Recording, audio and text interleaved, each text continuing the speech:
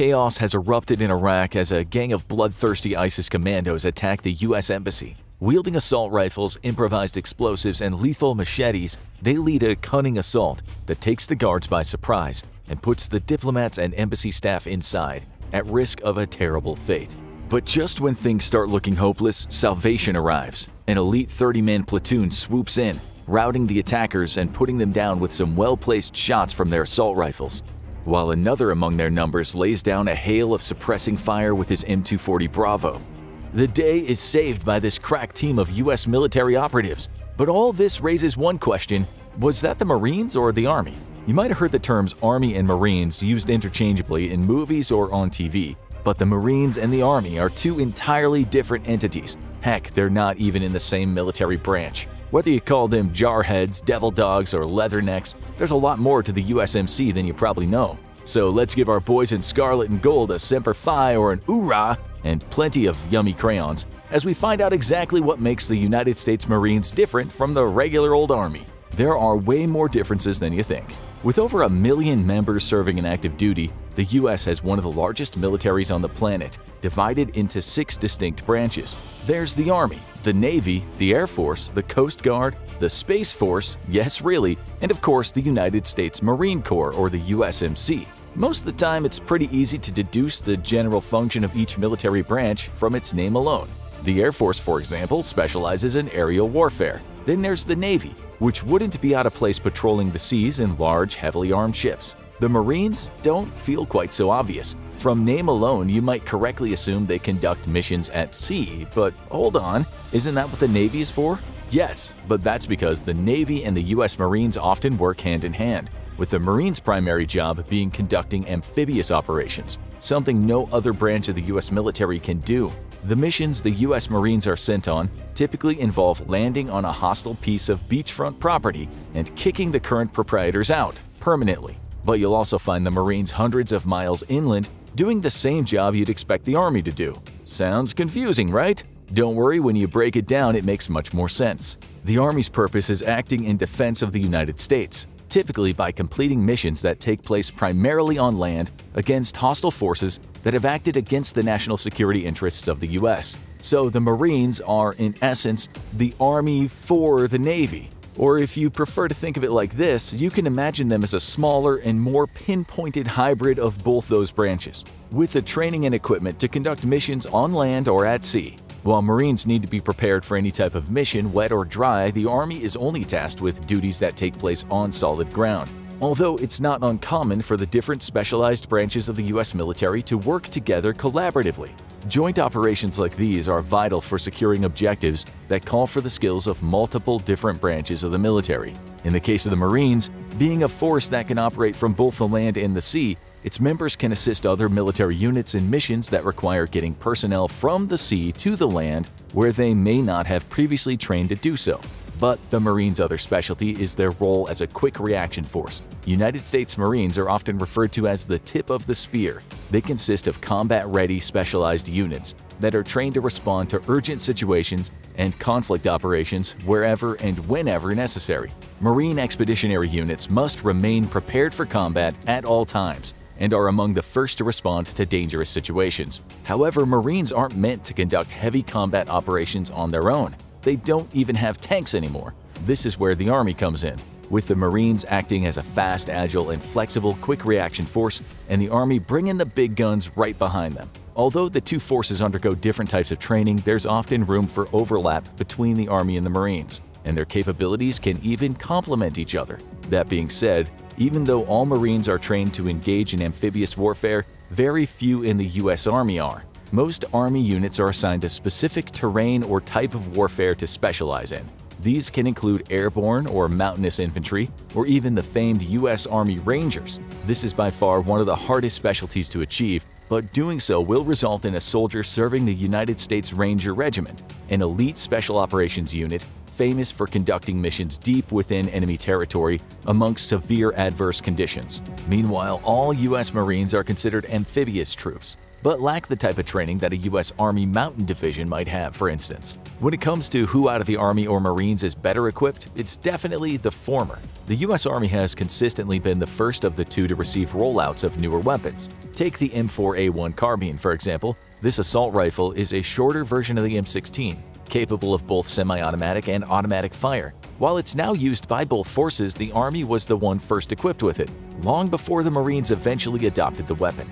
This also applies to newer weapon add-ons and attachments, such as optical sights, lasers, and hand grips. We've seen this recently with the M4, as the Picatinny rails on the weapon's receiver and handguards make it compatible with various attachments. This includes the M203 under-barrel grenade launcher, which is widely used by the U.S. Marines. Meanwhile, the Army is adopting the M320 as its primary grenade launcher, which can be fired as a standalone firearm or mounted to other weapons like an M4.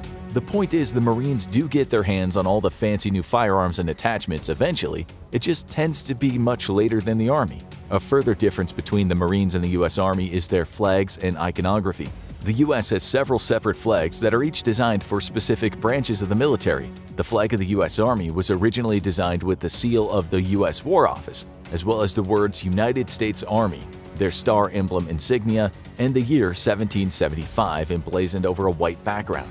1775 is the year in which the U.S. Army was officially established, making it the oldest branch of the United States' vast military. The unofficial motto of the U.S. Army is, "This we'll defend," and has been ever since they played a pivotal role in gaining independence for the U.S. during the Revolutionary War. The branch has an impressive service record, being involved in nearly every major armed conflict that the U.S. has been a part of, either domestically or overseas. This includes both world wars as well as the wars in Iraq and Afghanistan. Meanwhile, the flag representing the Marine Corps has changed numerous times over the years, largely due to it being a part of the U.S. Navy for so long before becoming its own distinct entity. In fact, the modern-day incarnation of the Marines flag did not see use until as recently as the 20th century. Their official insignia is the eagle, globe, and anchor, which are all present on the current iteration of the Marine Corps flag. First adopted in 1955, this flag features a globe intersected by an anchor with an eagle standing on top of the globe with its wings spread and a ribbon in its beak. The flag also bears the Latin phrase Semper Fidelis, the official motto of the United States Marines, which has become something of a legendary phrase amongst its members. Translating to always faithful and frequently shortened to Semper Fi, it can often be heard yelled, cheered, or used as a greeting among current and former Marines, intended to remind them of their close commitment to their comrades and nation both. But enough sweating the small stuff, let's talk about size, duties, and operational structure. The U.S. Army is split into three distinct units: the Army Reserve, and the National Guard. As well as engaging in warfare on battlefields outside of the U.S., the Army also has a responsibility to protect America domestically, meaning in times of national crisis or even invasion, you'd be more likely to see the U.S. Army on United States soil, while the Marines handle things in foreign territory. Compared to the Army, there are also a comparatively smaller number of Marine Corps personnel in service. As of 2020, there were over 180,000 Marines actively serving, with a further 32,000 in reserve, compared to the over 450,000 active duty soldiers in the U.S. Army, with 325,000 in reserve and almost 177,000 active personnel in the National Guard. These reserve forces operate in extremely similar manners across the Army and the Marine Corps. In the case of the Army Reserve, they provide additional troops and support to the regular Army,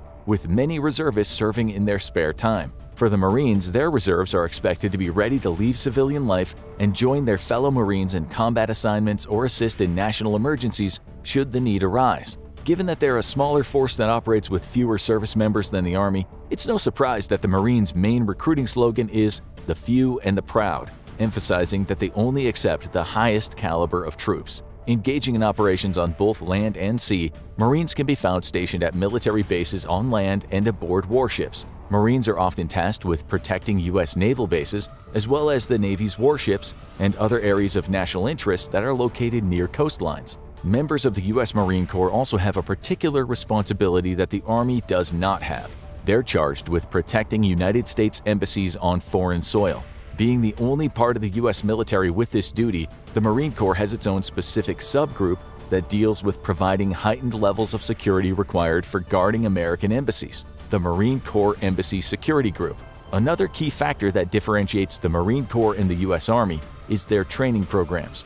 Basic training for new recruits in the U.S. Army is roughly 10 weeks long and is normally followed up by advanced individualized training, where soldiers are given additional training to prepare them for their future specialties we mentioned earlier, whether that be a specialty in certain environments and terrains or specific tactics. According to some, although certain members of the U.S. military will disagree on this, Marine boot camp is generally considered to be more mentally and physically challenging compared to the Army's basic training program and that of other U.S. military services. Lasting around 12 to 13 weeks, approximately 40,000 Marine hopefuls undergo this training every year. Beforehand, they have to be screened, have their overall health assessed, and must pass a fitness test in order to begin their training. Any recruits that fail the physical examination will go on to receive individual personalized attention and additional training until they can pass and enter the Marine Corps. While these processes are similar in time frame, each training course differs based on the routes each prospective candidate decides to specialize in.